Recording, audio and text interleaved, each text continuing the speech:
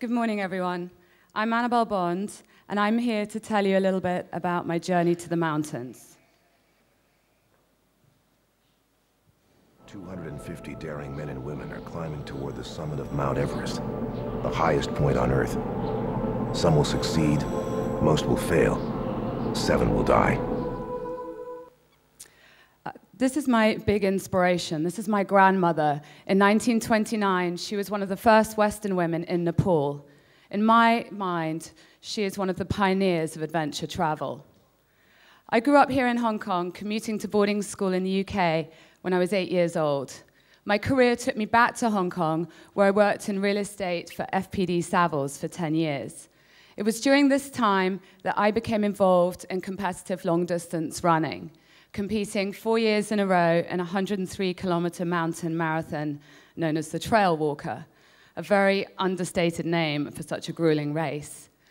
I believe that it was this race and its training that enabled me to climb mountains for 2 reasons. 1, I became very in tune with my body and my physical limits, and 2, I knew I had the stamina and endurance required for a summit day. I gave up my career in real estate, and I decided I was far more suited to a career in adventure travel. I spent plenty of time doing the research. I climbed a mountain in Bolivia, I rode horses across Ecuador, I ran the Inca Trail, and I learned to play polo rather badly down in Argentina. It was about mid-2003 when one of those life-changing opportunities came my way. It began with my mother meeting a Chilean banker at a party. And by the time she'd finished telling him what an amazing climber I was, I had at that point climbed 1 mountain, he had invited me to join the Chilean 204 Everest expedition. Now, what obviously started as a joke, I took seriously, and I got on a plane, and I flew to Ecuador, and I met the Chilean team to climb 2 20,000-foot peaks in a week. Despite the numerous attempts to ditch the gringa, we had 2 successful ascents down in Ecuador, which led to a much more formal invitation for me to join the Chilean 204 Everest expedition. I then went and lived down in Chile for 3 months and climbed another 5 peaks above 20,000 feet. So that by the time I left for Everest, I'd climbed 8 peaks above 20,000 feet. The 7 summits, for those of you who might not be aware, are the highest peaks on each continent, located on some of the most remote corners of the Earth.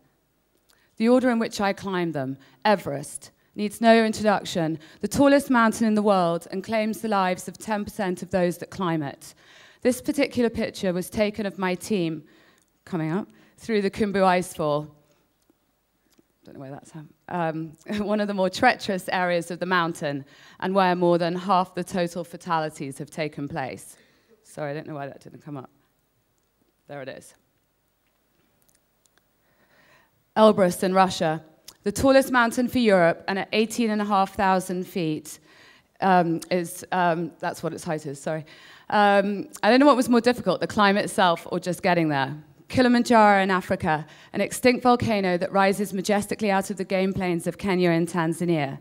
We went through some very diverse scenery, from dense tropical jungle to arid moorland to a melting glacier near its summit. In Australia, the easiest of the 7 summits by far, and of an altitude less than Aspen, Colorado. The girls spiced things up by scaling the Sydney Harbour Bridge.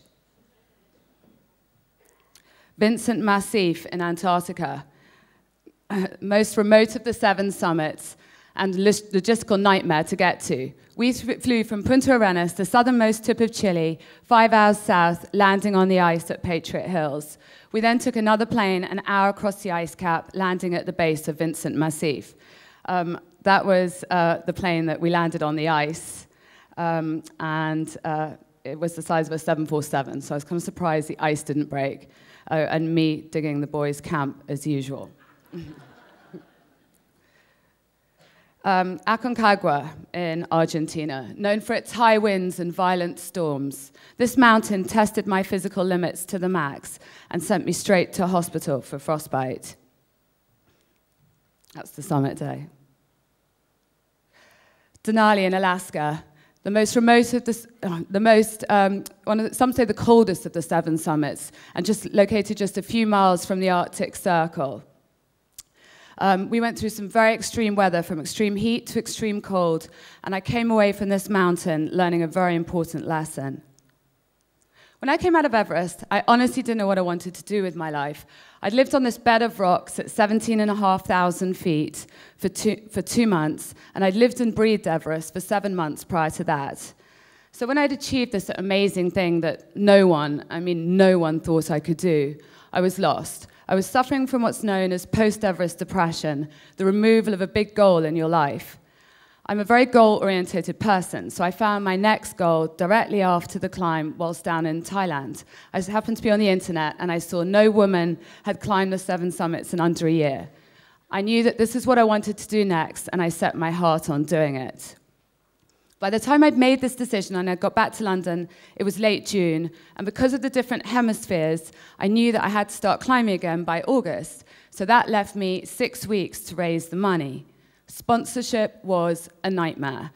I contacted every conceivable company that I thought wanted to sponsor a girl who wanted to break a record in mountaineering.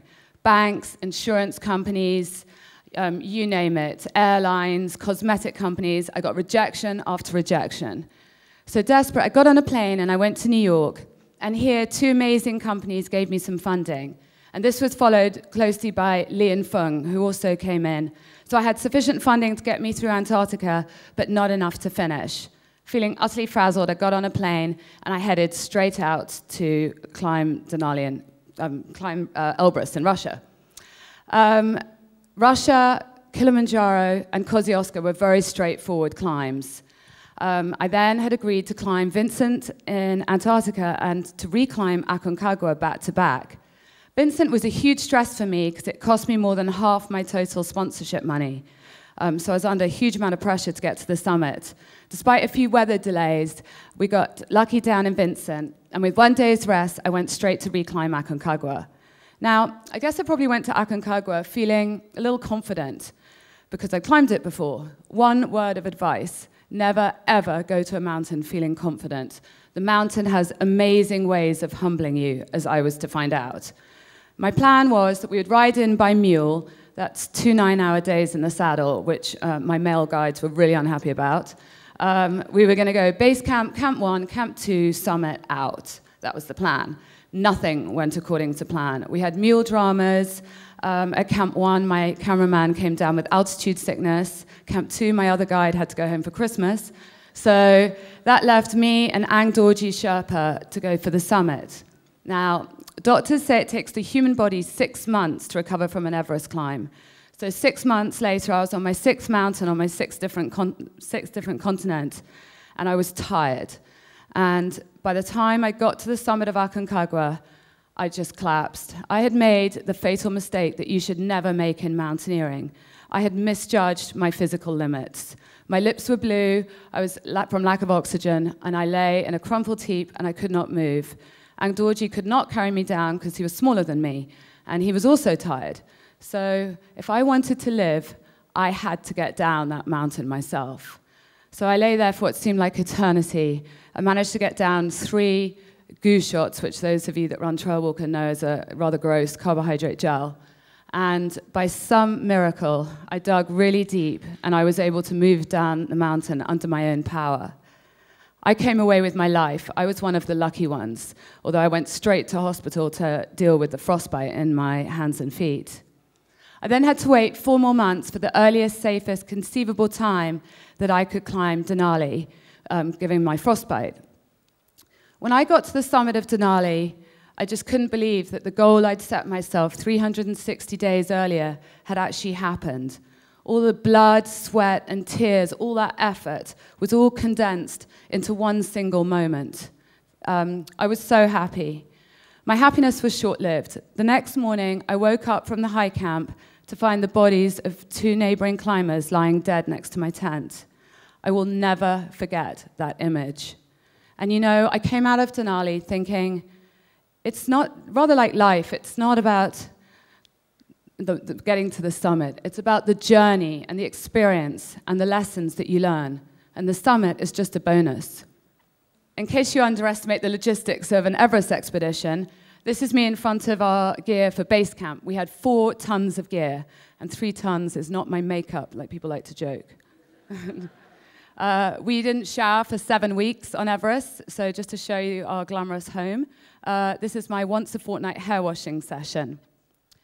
Now, I had to battle with my inner demons every single day on Everest to overcome my fear of heights. So I just want to show you one of the ladder crossings, and this is a shorter one that I think shows my struggle. And you cannot see the bottom of what's between the crevasse. Mount Everest has killed many climbers who are stronger and more experienced than Annabelle, and she knows it. It's like she's trying to run before she can even walk.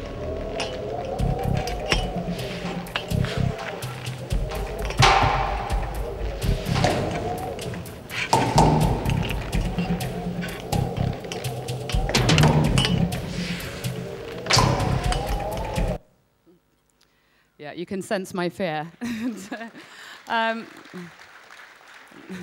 People often ask me, what is it that drives you? What is it that makes you put your life in that type of danger? And you know, there's lots of things that drive you at different times on the mountain. I wanted to make my parents proud of me. I wanted to prove to everyone that I could do it, even though they said I couldn't. But you know, upon reflection, there is actually only one answer. And that is, you earn your self-respect. By pushing yourself to that kind of extreme, you learn how to respect yourself. And that gives you an inner confidence that enables you to deal with a lot of life's obstacles that get thrown your way. Things in life seem rather small when compared to the mountains. My Everest summit day is still, it can still make me cry to this day. All the emotion, all that effort, I remember it so vividly. So I just want to show you some of the emotional kind of highlights from my Everest climb. To tell myself a lot that I can do this, that other people have done it, and I've definitely got the strength and the ability to do it. Headed toward Camp 3, every climber on Mount Everest comes face to face with the cold, hard reality of death. Annabelle Bond pays respect to the mountain and the fallen. I've just seen my first dead body, and I'm not really enjoying that experience. As a matter of fact, I'm finding it really off-putting. And Camp 3 couldn't come soon enough in my eyes. I guess I'll keep going. I'm tired. On the Icefall's final ladder, Annabelle is clipped in with 2 safety lines. Still, it doesn't exactly feel safe.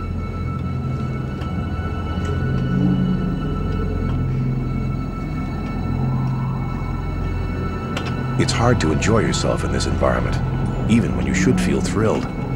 Annabelle's team is in first place, and she is in position to be the first woman to summit this year. But is she happy? Just torture. And it's just pounding in there.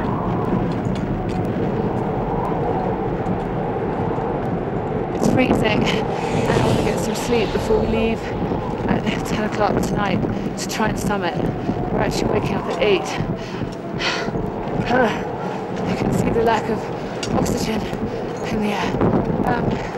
I'm very happy to be here, and I'm scared about what tomorrow entails. Annabelle is dying right now. Everyone at this altitude is. As a murderous wind rips through the Buddhist prayer flags at Camp 4, Annabelle sits in her tent, defying the skeptics. So here we are, the eve for one of the biggest days of my life.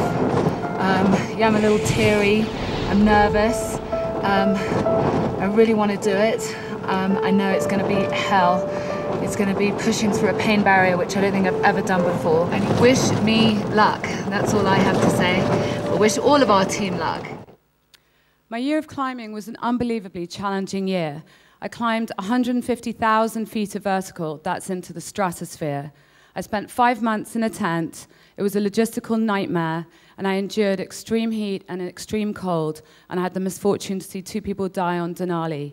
But I remained committed to my goal. With determination, focus, perseverance, a ton of luck, and the love and support of my family, I was able to achieve the unimaginable. There is nothing unimaginable about all of us here setting our goals high and challenging all our energies into achieving it.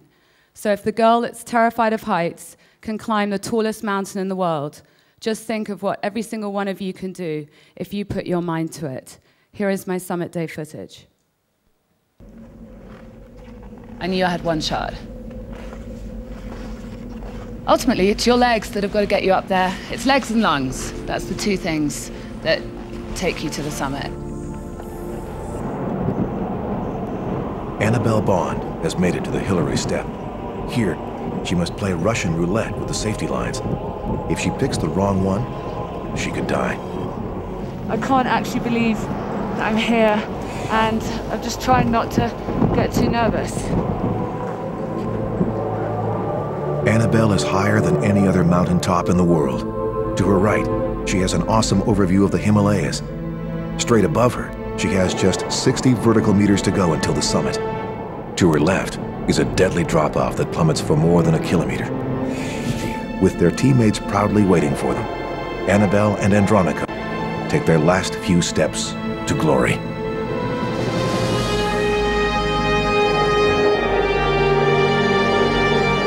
It's been the most bonding thing with the team. I think that's to go through an experience like this together. We've all cried, we've all, laughed. Just being on the top there is something I'll never, ever forget. It's the most difficult thing I've ever done in my life. Annabelle is ecstatic, but she's on the most inhospitable piece of land on Earth. Getting up Mount Everest is just half the battle. She still has to get back down, alive. I think most people are in shock that I've made it. I don't think people can believe that I've actually done it, which is a nice thing. It's good to surprise people rather than to have them expect you to do it.